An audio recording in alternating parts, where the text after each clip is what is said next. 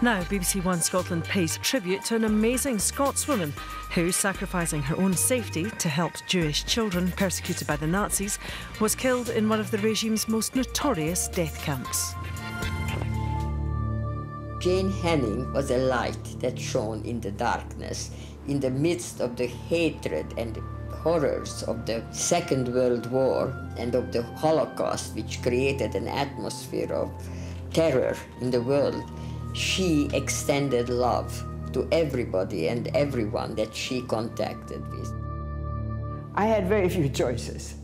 She had every choice to leave Hungary, to protect herself, and she didn't. I don't think she realized the brutality of the Germans, that they would ever dare, as a Scottish citizen, take her to Auschwitz and tattoo her and kill her.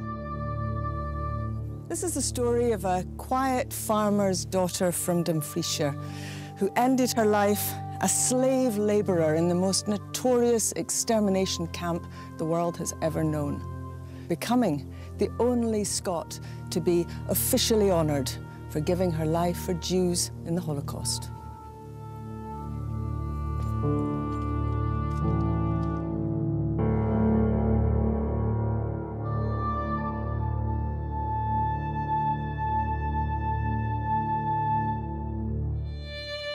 It begins a long way in every sense from the barbed wire fences of Auschwitz, in the village of Dunscore, among the rolling hills of rural Dumfriesshire.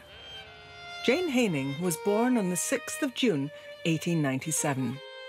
She grew up on this farm, the third daughter of local clergyman Thomas Haining and his wife Jane Matheson. Dunscore is proud of the woman who devoted her later life to looking after Jewish children hundreds of miles away.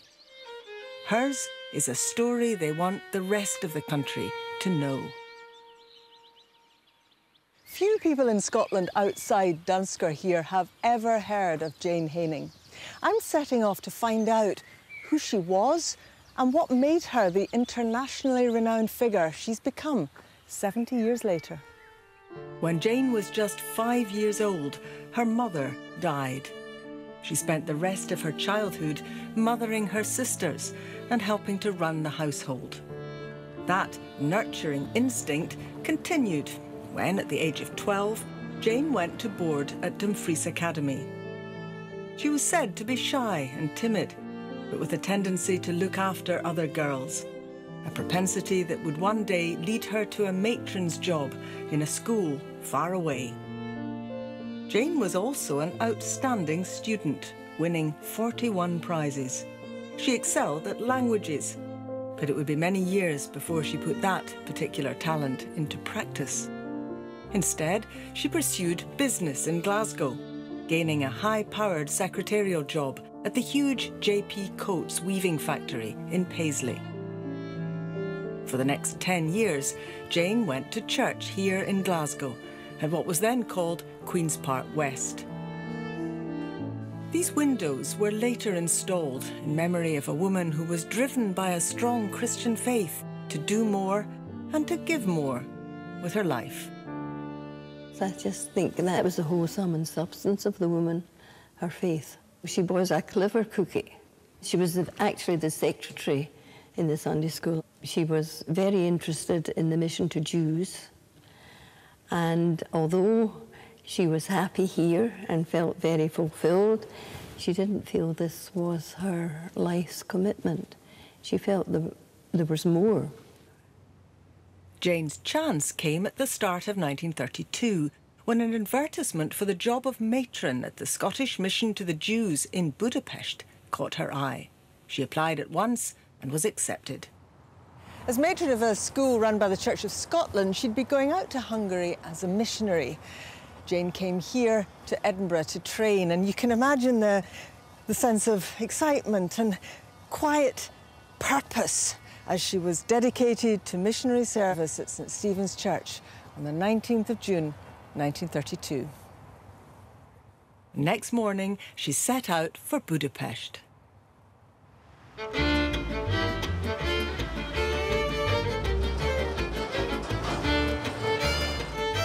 Budapest, the capital of Hungary, on the banks of the Danube. As ostentatiously grand, colourful and vibrant today as it was in the early 1930s. Jane would have discovered a flourishing cultural life, orchestrated by a prosperous middle class, many of whom were Jews. Over 60% of the doctors are Jewish, over half of the lawyers are Jewish as well, around a third of the journalists are Jewish. And this is one of the reasons why it was known as Budapest, because of the very high proportion of Jews who lived there. This is the Vörösmarty Utca State School. It was here that Jane arrived in 1932 to be house mother in a school then known as the Scottish Mission to the Jews. The life and worship of the school were overtly Christian, but Jewish parents clamoured to get their girls educated here. I think it had to do with the quality of education that the girls received and also with the way in which the girls were accepted. Jewish girls who came here were not seen as second-class pupils. They were just as welcome, and nor did they need to check their Jewish identity at the door, because while there was religious education, the girls who were of a Jewish background also received Jewish religious education.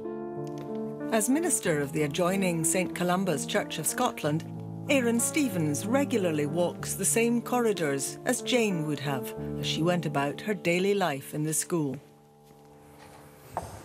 What sort of role did she have then here in the school? She was part of a larger staff. Her main role was really to take care of the children who were living here. If children were doing homework, maybe even on this balcony in good sunlight, she would be the one listening to a girl reading while some others were in the corner playing. And if someone was upset with the result of the game, she would then become a referee of sorts.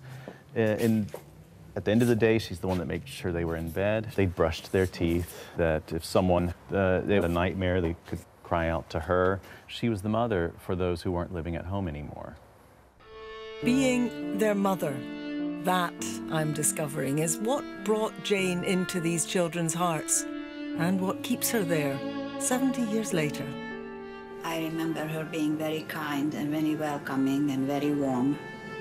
I woke up the first morning and my bed was soiled because I must have lost control of my bowels.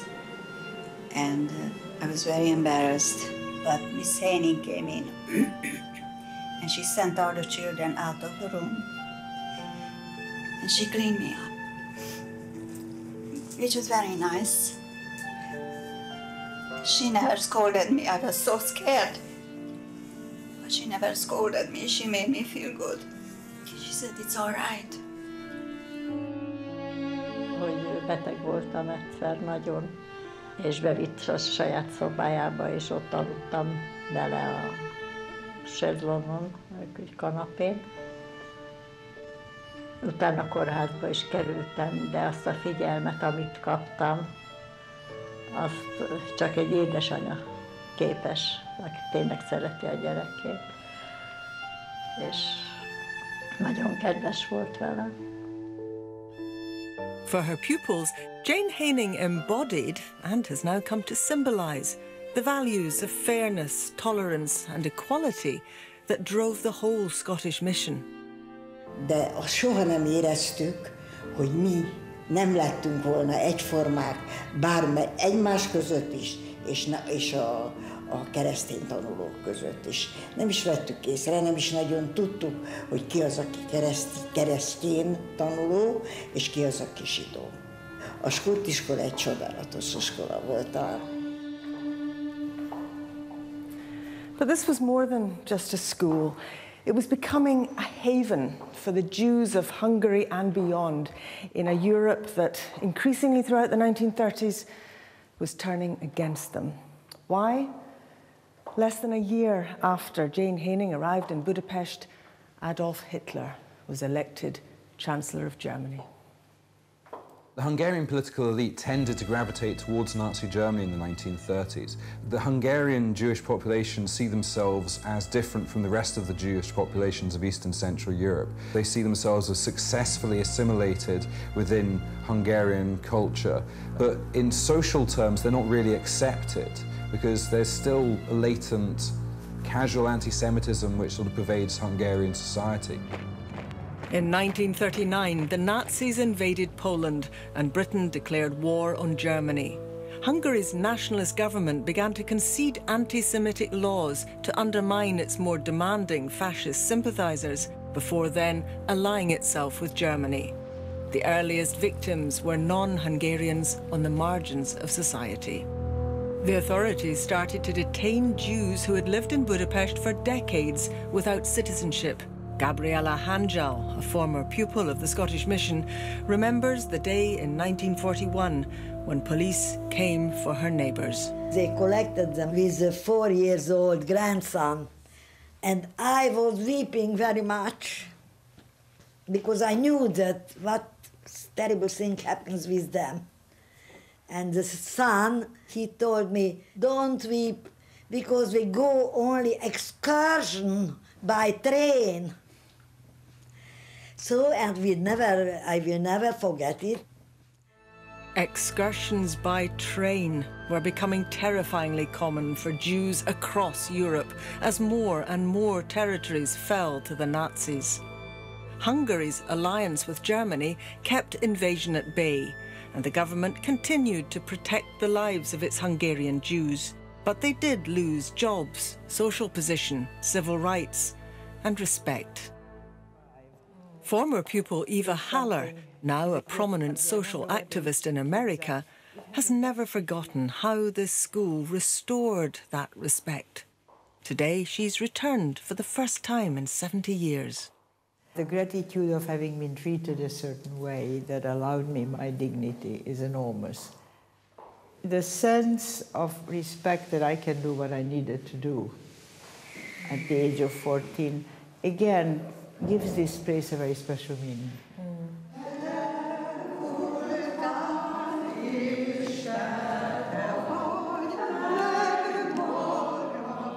At a tea party in what used to be the Scottish Mission, other former pupils are eager to get across to me what Jane was like.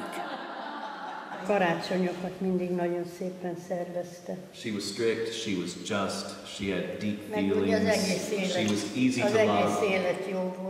She put a lot of effort into planning the Christmas celebrations, and it was always good to be with her.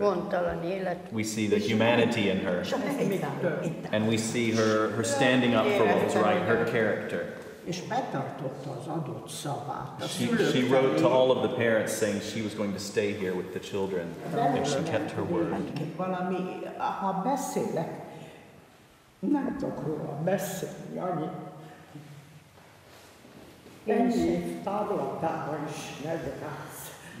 She said even this many years on, it's difficult to speak about her, the fact that she stayed here, she kept her word, so that the children who were here would still feel safe in the worst of times.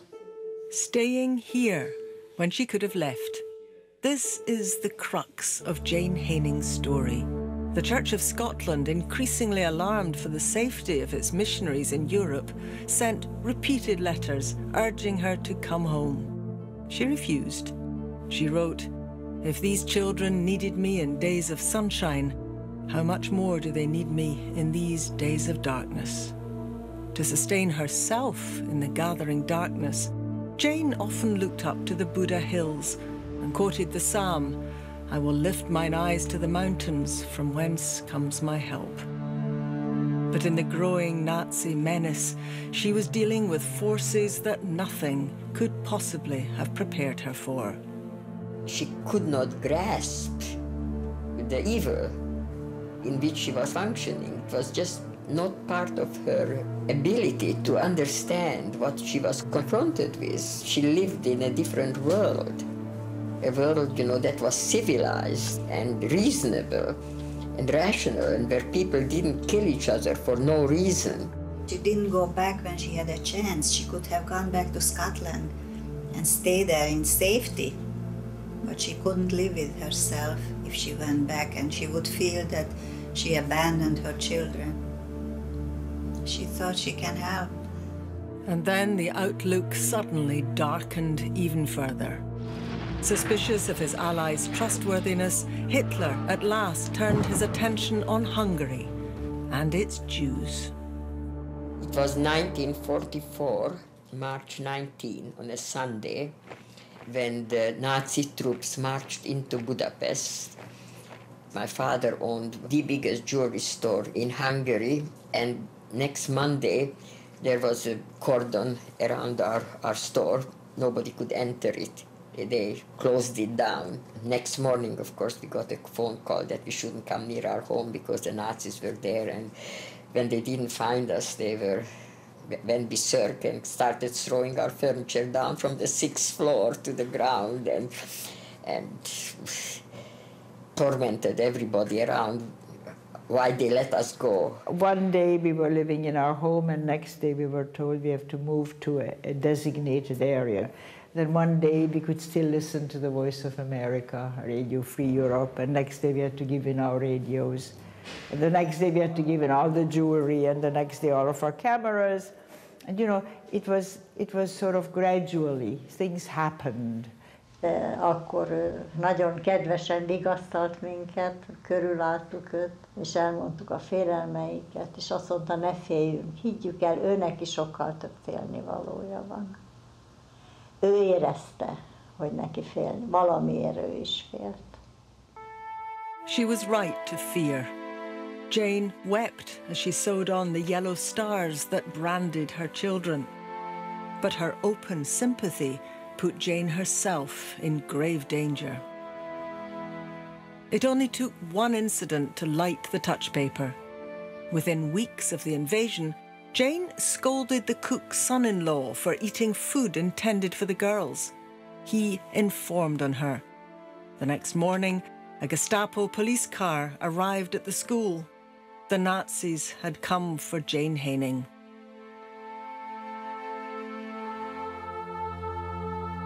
A German SS document records that on the 25th or 26th of April, Jane Haining was arrested on suspicion of espionage on behalf of England.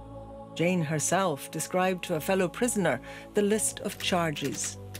She was accused of working among the Jews, weeping when she saw the girls attending class wearing yellow stars, dismissing her housekeeper, who was an Aryan, listening to the news broadcasts of the BBC, receiving many British visitors, sending parcels to British prisoners of war, and being active in politics. Jane freely acknowledged that she had indeed done all of these things, except meddle in politics. That charge, she told her interrogators heatedly, was completely false. Jane's friends searched for her and eventually found her here in Fouutsa prison. They visited regularly with fresh underwear and food parcels until one day they turned up and Jane was gone. The guards would not tell them where. In fact, Jane was on her way to Poland, to an area that the Nazis had turned into both a chillingly efficient killing factory and a brutal camp for forced labour.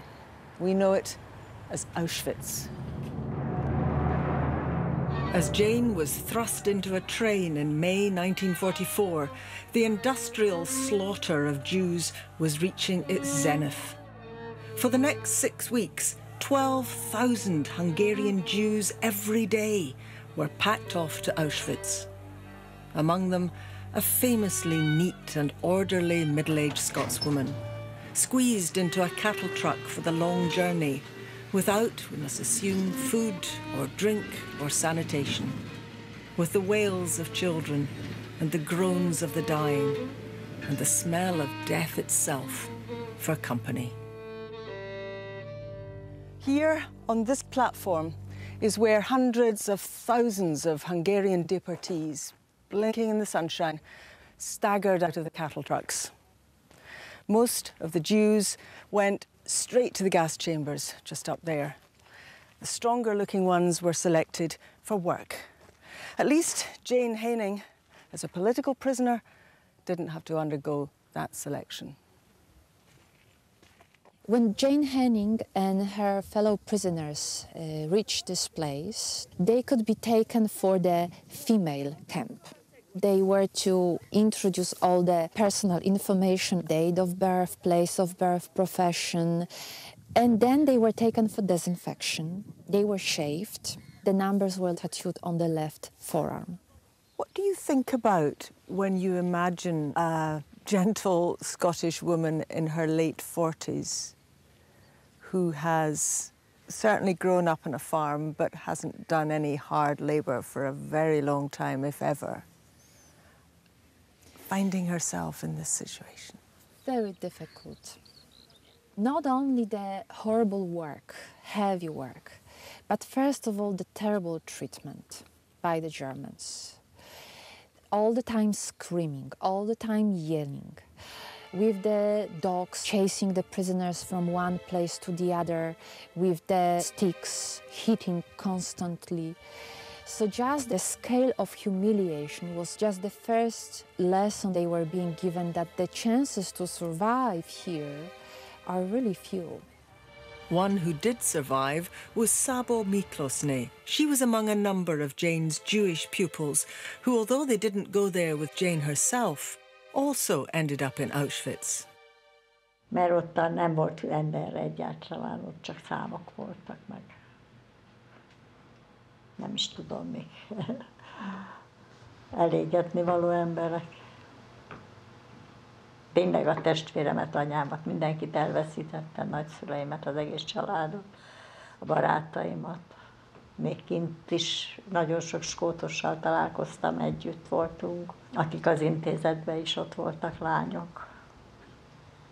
És talán egy vagy kettő jött haza közülük, azok mind ott maradtak. Ahogy így hallottam, hogy Miss Haining is ettől beteg lett, ettől a ennivalótól, ami ott volt. Gondolom, hogy az nagyon árthatott neki. Egy ilyen pedás tiszta nő, és az a moslék, amit adtak ott. Tényleg egy felnőtt azt nem bírja, elképzelhetetlen, hogy megbírja enni.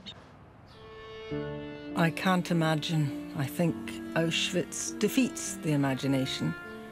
What it would have been like here for Jane Haining. With the staggering influx of Hungarians into the Birkenau camp, she'd arrived in the middle of the largest mass murder in modern history. In all, more than 1 million human beings were killed here at Auschwitz. The old, the young, the unborn. People from every social background, in every state of health. There's no picture of Jane here, because by 1944, the murders were so frequent that photographing prisoners was deemed a waste of money. 700 inmates crammed into a barrack, freezing in winter, sweltering in summer. Sharing her bed with 3 other women, the neat and tidy Jane Haining, shaven-headed, diseased, and crawling with lice. I think I find this the most moving moment of all, actually, because this is the barrack where Jane Haining was living right at the end of her life. Barrack 9. This is it. In censored German and a shaky hand, Jane wrote to a friend at the Scottish Mission with heartbreaking banality, asking about the school's supplies of flour and eggs, obsessing perhaps about food. She asks about her friend's old aunt. But of this place of horror, what does she say? She says, there's not much to report from here. But there is one detail from the woman who had so loved the hills of Dunscore and the hills of Budapest, and who knew, of course she knew, that she wasn't going to see them ever again.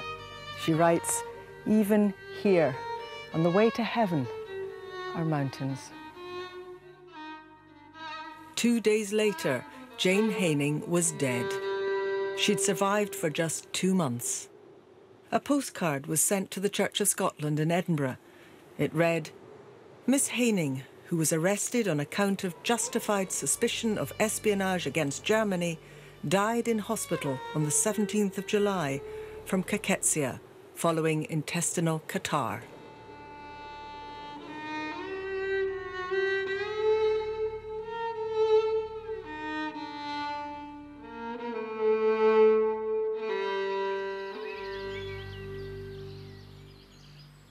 Whether Jane Haining was one of the many workers who were gassed because they became too sick to work, or whether, as seems more likely, she died of starvation and ill treatment and disease in hospital, as the authorities claimed, her body would have come here, burned in one of the 15 furnaces in the crematorium, which had been usefully built right next to the gas chamber.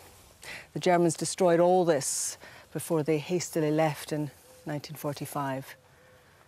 Jane's ashes are here, somewhere here in Birkenau, along with all the others.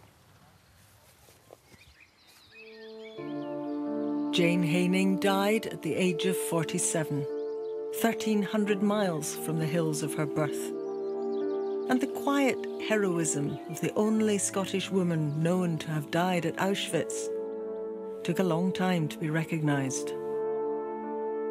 But in 1997, after an initiative from Queen's Park Church in Glasgow and a 10-year investigation by an Israeli board, Jane was named Righteous Among Nations at Yad Vashem in Jerusalem. In 2010, she was awarded a Hero of the Holocaust medal by the British government. It's difficult to imagine a more anonymous death or a less showy kind of heroism than Jane Haining's. But it's clear that the woman whose character and whose faith were forged among these stones, these hills, made a sacrifice for those Jewish children that today is recognised far and wide.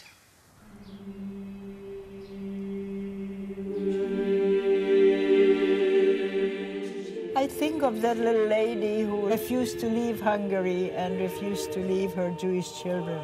The debt is enormous. The debt goes beyond Jane. It goes to the country that gave birth to Jane and to the culture that gave birth to Jane.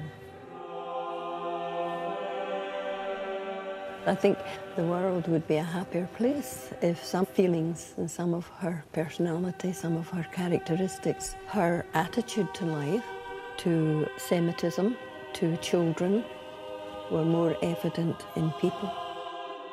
I just admire this woman tremendously. She has implanted in me that we don't live just for ourselves, but that we live for each other, and that the purpose of our life is to help each other. Jane exemplifies for us a way that people can be honest to their own faith, and not only not threatening to people of others, but protecting people of other traditions. If people say, why do we need that story today? I would say, how can we not?